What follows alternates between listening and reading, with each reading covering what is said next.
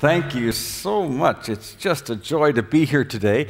How many people know whose birthday it is today? Not mine. Don't worry. If you didn't bring a gift, it's okay.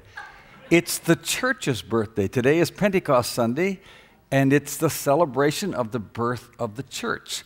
So if I had time, I'd lead you in happy birthday, but you can do that on your own. We've had a great weekend together.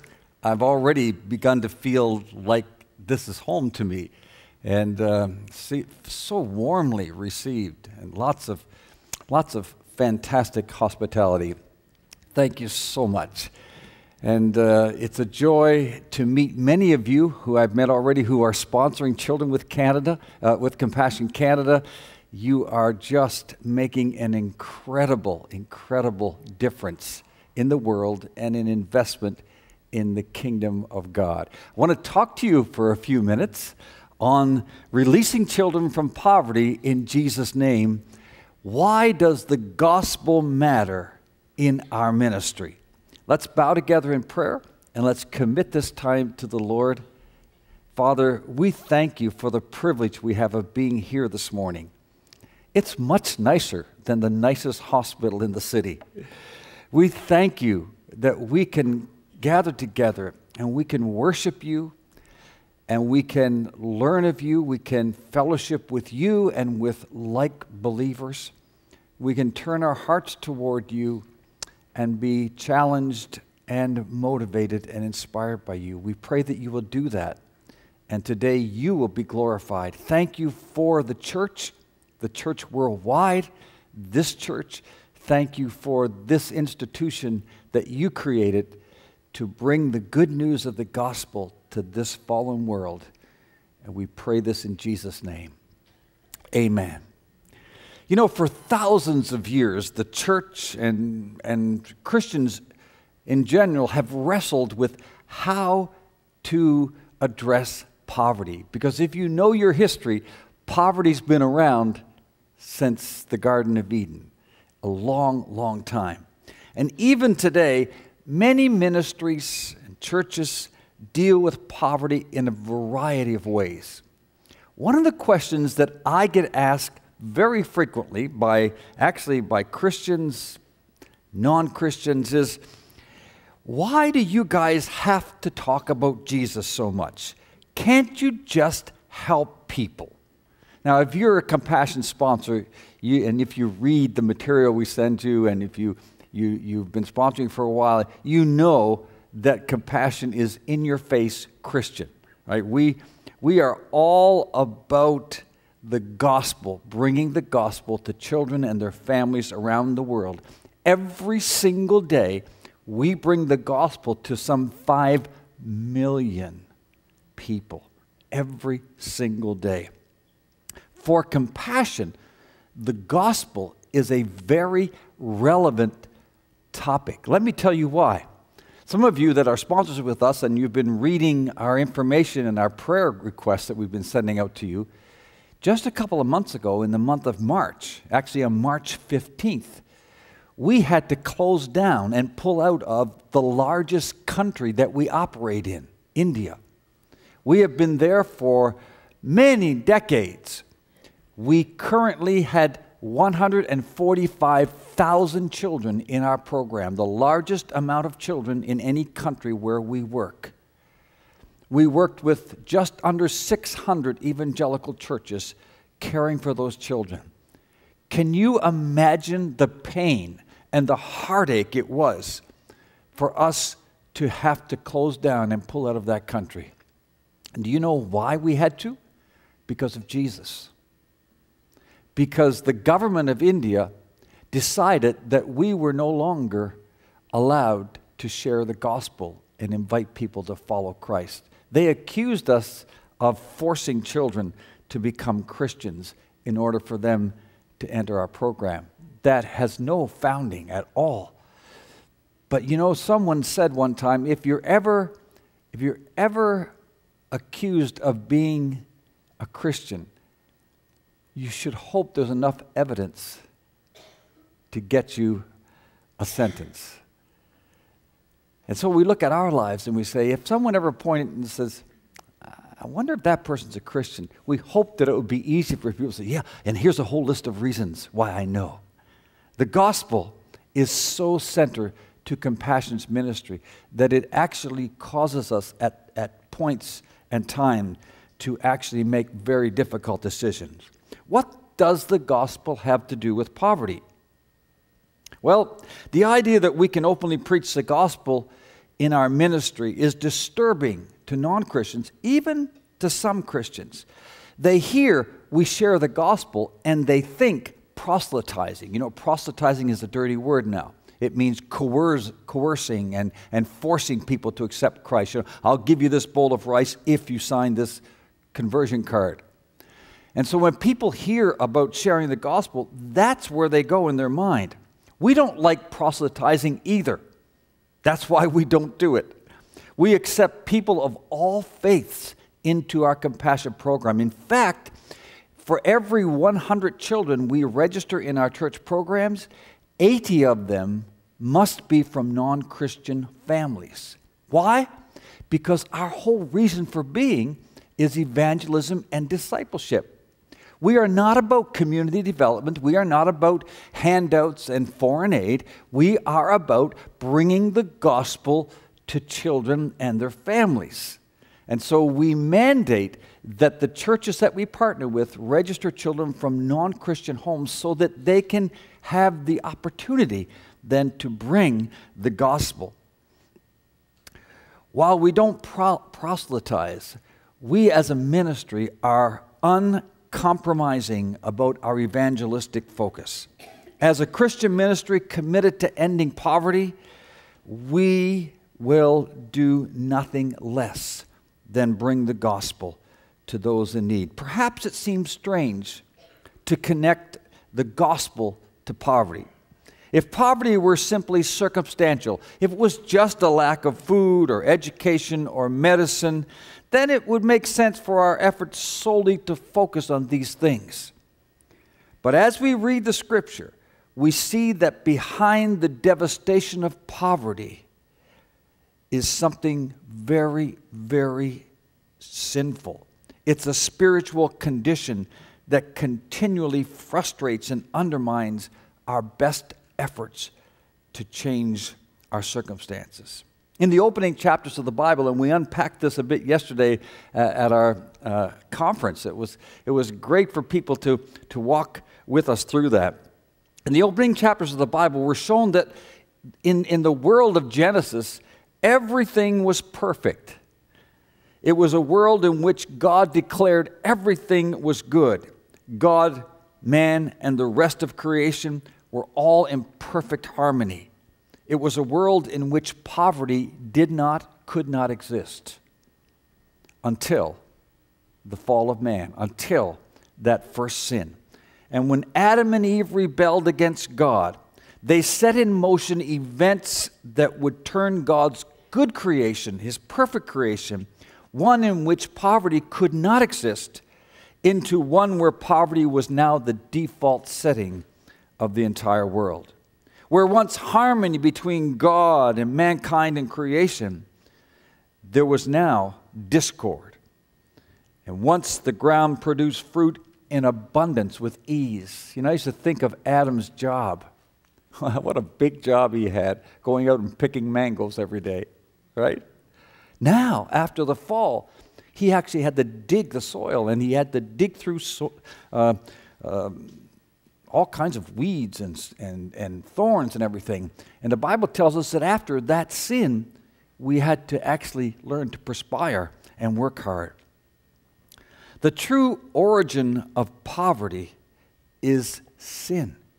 The curse that followed that first sin, is the heart of poverty today.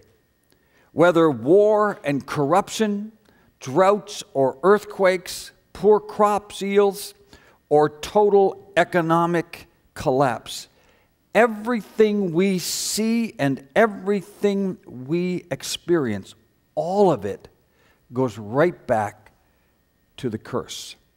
It's from this curse that Jesus came to set people free. This doesn't mean that God promises that everybody that comes to faith in Christ will now have luxury and have everything they need. We live in a fallen world where the effects of sin and the curse remain constantly at work. But it does mean that if poverty at its most basic level is a spiritual issue, in other words, the result of sin's presence in the world, then we know there is an eternal solution. So many people don't like the topic of poverty because all they think about is negative things. There's a lot of good news about poverty in the Word of God. There is a day when poverty will finally and fully end. A day when Jesus will return and bring about a new creation, the Bible tells us, when He will wipe away every tear from every eye, and all of God's people will spend eternity with Him. Trust me, read it in the Bible. There's no poverty in heaven.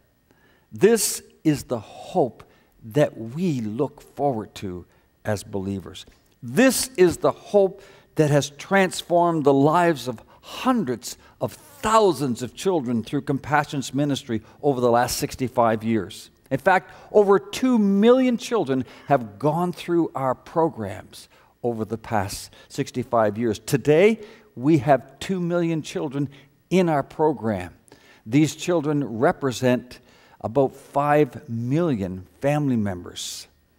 This is the hope that has transformed them, the hope of eternal life with Jesus Christ. This is the hope of communities and families who today serve Jesus Christ and are impacting their nations whatever circumstances they find themselves in, fueled by the promise of this new creation to come. Because of the gospel, Maria in Guatemala no longer fights with the rodents at the city dump just to survive. Because of the gospel, Harriet in Uganda is not selling her body on the streets to help finance her mom and her siblings' lives. Because of the gospel, Victor in Peru has remained with his family, where so many men abandon their families, and that actually exasperates poverty. Because of the gospel, Arnell no longer terrorizes his slums in Manila. In fact, you know what he does? He terrorizes the kingdom of Satan because he's now a pastor. Because of the gospel, lives are and have been changed, are being changed as we speak. I told the group yesterday here that in Compassion's ministry, every single 24-hour period, about 500 children and young people come to faith in Jesus Christ. For every child that comes to Christ, at least 4 family members eventually come to Christ. I was in Bolivia a while back, and I hung out with 17 of our sponsored children that are now adults. They're young adults. They just finished university. I was there speaking at their university graduation. And so my wife and I got the privilege to hang out with them. We did fun things. Now, these are in their early 20s, right? We did fun things like go to a park and go on swings. Because most of these kids didn't have the kind of childhood where you had time or opportunity to do that. We went to a little park and rented paddle boats. You should have seen it. It was the funniest thing in the world. These young people, young adults, acting like little kids. We played a game of hide and seek. They had never played it in their life. They thought it was something I just invented. Right? We had so much fun. We took them to coffee shops. We took them to ice cream parlor and said, anything you want to eat. But here's the thing. During that 3 days, we had them tell their stories, one after the other. Tell me your story. Tell us your life's journey. And I started to calculate, of those 17 young adults, they had been personally responsible for bringing over 130 people to Christ. What made that kind of impact in their lives? Because they grew up in the kind of poverty that you see on TV commercials. They grew up in abject poverty. What changed them? How did they get to go to university? How did they get to change the destiny of their lives? And how did they get to impact so many other people? When I asked them that pointed question, every one of the 17 of them shared their testimony how Jesus Christ changed their life. They thanked me. They thanked Compassion for the education. They were very thankful. We paid their school tuition. They thanked me for the uniforms we gave them to go to school, for the books. Several of them had told about different health issues they had or their family members had where we stepped in and helped. One actually had surgery that we paid for. They thanked us for all of those things. But in the end, they said, the most important thing that Compassion did for us is they brought us to Jesus Christ through the local church. That's how we end poverty. Because poverty is serious business. Caring for physical needs is absolutely necessary, and sometimes God clearly commands us to do that. But to neglect this charge of presenting the gospel would deny that God loves us and lives within us. The poor and our greatest need is not met through good deeds. Good deeds are important. We must do them. In fact, Jesus assumes we will do them, right? But good deeds without the gospel are just band-aids to help that wound. We need the gospel to heal the deeper wound of sin in our lives.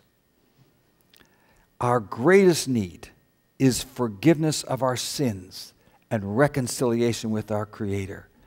The gospel deals with the root poverty from which all other poverty flows. If we are serious about our mission here or there overseas, if we are serious about releasing children from poverty in Jesus' name, then we absolutely must talk about Jesus.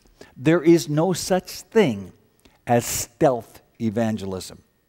Releasing children from poverty in Jesus' name, it's not for the faint of heart. You would not believe the opposition and the persecution we as a ministry receive every day around the world. Lives threatened, churches burnt down, pastors beaten. Our key strategy is the gospel. Christ-centered, child-focused, church-based. And as a Compassion sponsor, and those of you that are sponsoring, here's what I want you to know. You are not just a donor. You are a missionary to the child you sponsor. God has placed you in their life in His equation of bringing the good news of the gospel. You are a key part of that.